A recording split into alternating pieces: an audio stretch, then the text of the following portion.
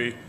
You've been saying Alex Pereira, that's the next fight. I guess, did you see his performance tonight? What'd you think about it? And I guess, how soon do you think you'd like to line up that fight if that is indeed the next one? That's the next fight. I saw his fight.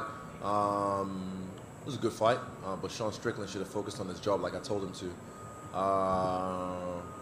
Soon, how soon? We'll find out. I'm facing a guy who's beat me in kickboxing, and now he's still chasing me because he knows I'm the king, and he wants to try and get that away from me. You guys see what happens when my back's against the wall, when I really have that pressure. I put pressure on myself, but when I have pressure put on me as well. So, yeah, I look forward to fighting him in that next fight. How soon? We'll find out. I need a bourbon and maybe a couple of shots, and I'll see how I'm feeling first. Israel, in the front just right going off. Sorry.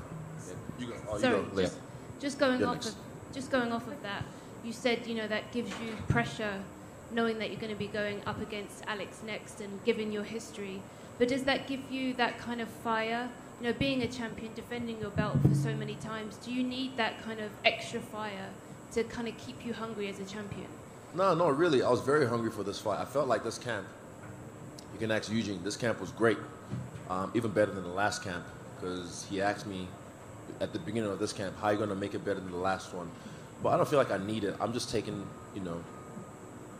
tick, tick, tick, tick, 6 title defenses, and still on my worst night. So the next one, it's something interesting for me. Someone I fought before in a different code, and I get to show him what MMA is about, what mixed martial arts is about.